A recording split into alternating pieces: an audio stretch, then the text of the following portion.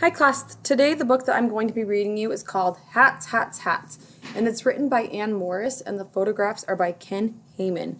Now, when we look at this book, we already noticed that this cover is much different than the cover illustration on this book.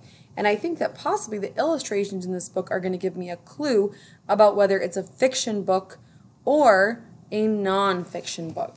So I want you to think, if this book features photography, what kind of book do you think it is? A fiction book or a non-fiction book?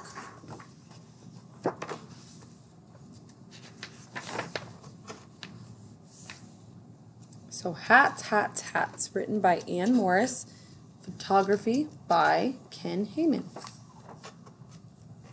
Hats, hats, hats. See that these guys are wearing a different kind of hat. The world is full of hats. You've got a wide brim cap, a ball cap, this kind of hat, soft hats,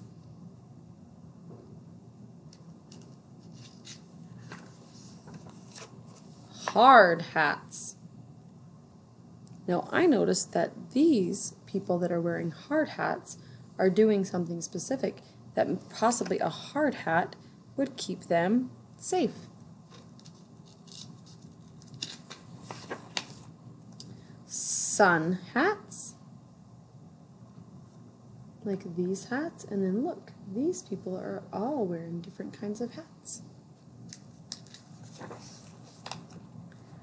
Fun hats, Mickey Mouse hat, a clown hat.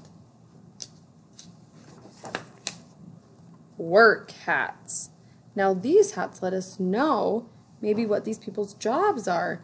So this lady is wearing a police officer hat. These ones are wearing a chef's hat.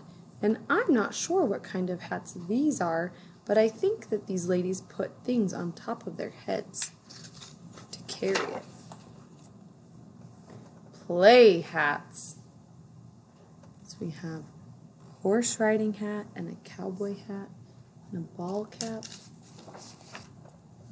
10-gallon cowboy hats.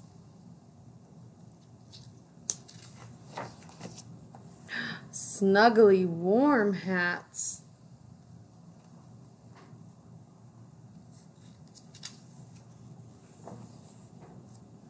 Scarves and hoods make hats. She's wearing a scarf. These two boys have funny hooves.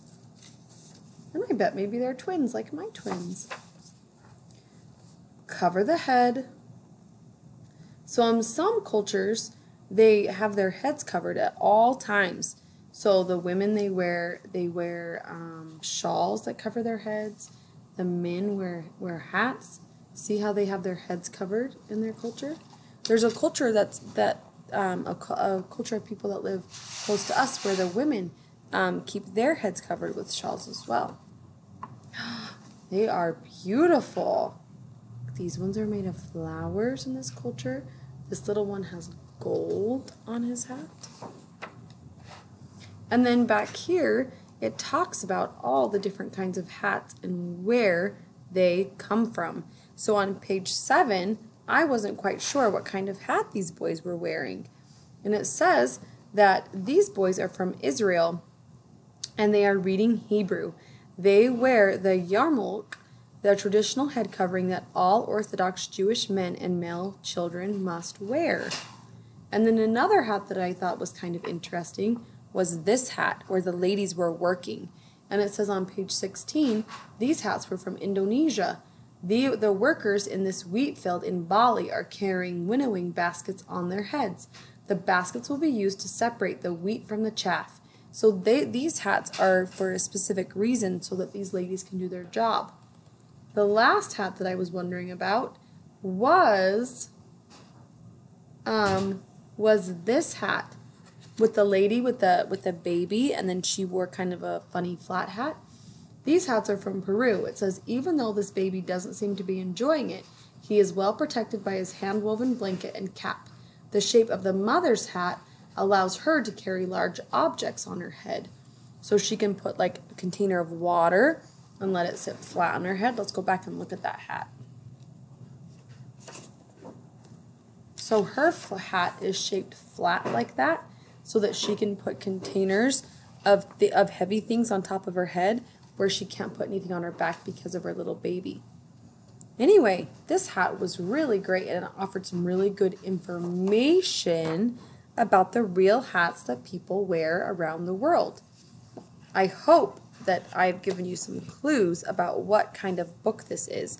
A fiction book that's about make-believe things, or a non-fiction book that's about things in real life that give us information.